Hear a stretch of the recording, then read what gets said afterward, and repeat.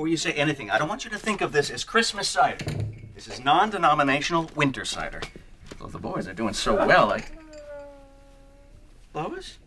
I'm a terrible mother. I shouldn't be allowed to have children. Oh, sweetie. I ruined Christmas.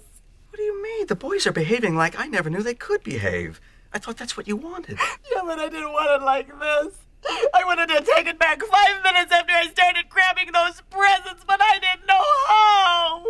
I'm a monster. Oh, no, you're not a monster. I am. I really am. No, you're not a monster. Why don't you just admit I'm a monster?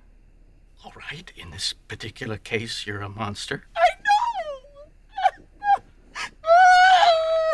You just let the machine get it. Come on, you know how when you cry, it makes me cry? You are a wonderful mother, and you're a wonderful person. Hey, Mom, it's Francis. I just want you to know that I am disgusted with the way you treat Grandma. Abandoning a helpless old woman at Christmas? I hope you're ashamed of yourself.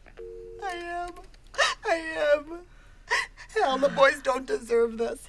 I mean, they're a little high-spirited, but they're good boys. God, this feels so right.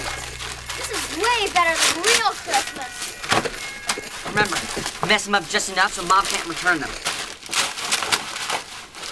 Wait a minute. Mom got me the exact video game I asked for. These are better than what I asked for. You know what? Mom got me everything I wanted. Me too. She listened to us. Okay, so she got lucky a few times. I never asked for a stupid globe. That's mine. The cleats are yours. Oh. Mom really tried this year. All she wanted was a nice Christmas, and we ruined it. In all fairness, we ruined everything. Remember how happy we were a minute ago? How do we go back? I don't know. Do we have any paint left? No. Oh well. Called chemistry.